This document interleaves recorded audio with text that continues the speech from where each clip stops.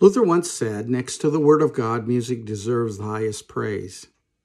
But any who remain unaffected by music are clodhoppers indeed, and are fit to hear only the words of dung poets and the music of pigs." Never one to mince words, Luther's point is well taken. The Reformation was literally sung into the hearts of the people of God, and the parish musician has been the one who has led that song for a very long time, a very important partner with the pastor in the work of the ministry.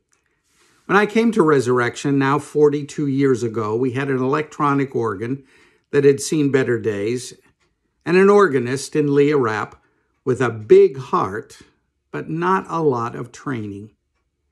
Leah told me that her health and her nerves were bothering her. So I advertised and advertised and advertised. I looked and I looked, found nobody to replace her on the organ bench. Years passed, and I literally gave up looking. And then Pam Slater walked through the door. She said that I had told her, I believe at her brother's wedding, that if she was ever looking for a job, to come and see me. While I cannot recall ever saying that, it turns out to be one of the smartest things that ever came out of my mouth.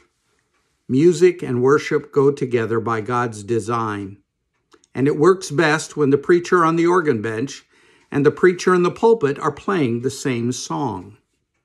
Pam was that kind of partner to me, almost instinctively knowing what I was thinking when it came to worship in the church.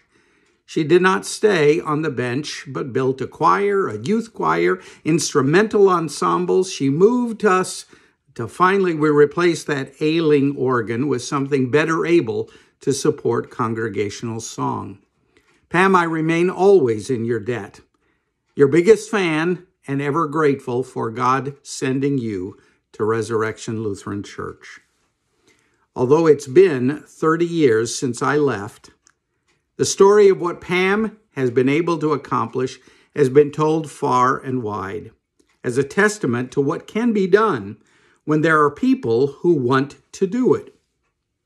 I cannot believe that Pam is even close enough in age to retire, and I'm still going strong here in Tennessee.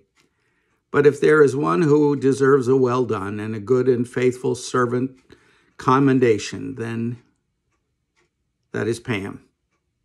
So Pam, our best wishes and our prayers for some rest for you and some accolades for all the work you've done.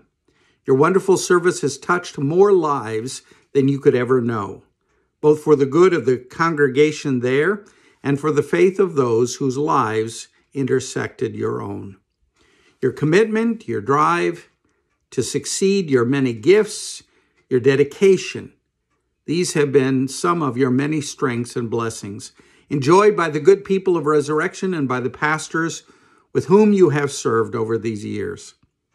Now, it's always true that nobody is indispensable to the Lord, but I'm just glad it will not be my job to try and find someone to fill your shoes.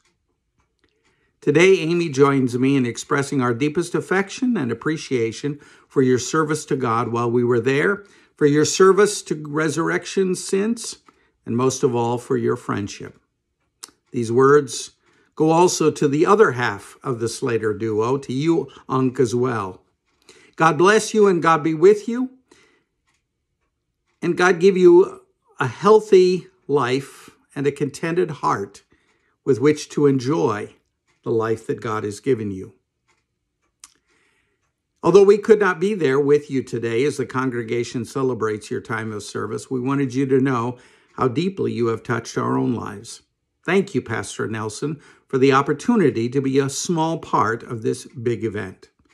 We love you, Pam. God be with you and Unc and with all the good people of God at Resurrection Lutheran Church who are honoring your service today. Thank you. God bless, my friend.